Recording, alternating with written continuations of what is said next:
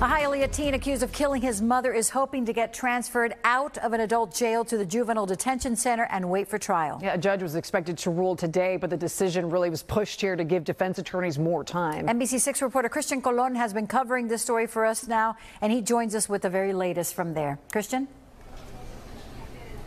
Yeah, defense attorneys want Derek Rosa to move from the adult jail to the juvenile detention center. However, as you guys mentioned, it looks like those same attorneys needed more time to prepare to argue, so the judge ended the hearing today and pushed it off for next week.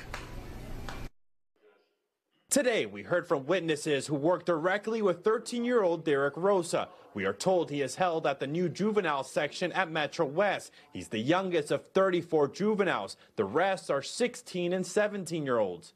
The Department of Corrections says they're always watching him because he's considered high profile. The teen is alone in a cell with a frosted window, so no direct look outside. The alleged killer is alone and cannot associate with other children. Rosa is only allowed to play with staff members to ensure his safety.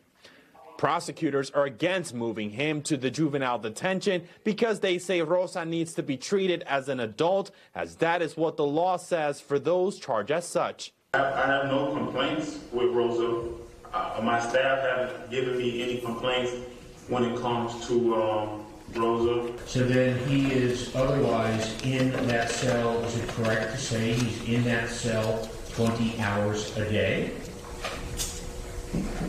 Not counting school, yes. Due to having the high media coverage, we just don't feel like it's time, or we don't feel like it's in the best interest from a safety precaution plan to be interacting with every inmate that we have, or any inmates, because, you know, at the end of it, this is jail, and we don't have the best of people.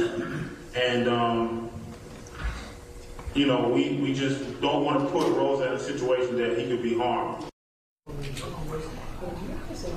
And the judge gave defense attorneys until Tuesday. That's when they are supposed to update the judge. If they need more time, then the hearing will pick up on Thursday. But if they don't need more time, the judge said he's ready to rule on Tuesday. We're in Miami. Christian Colon, NBC6 News.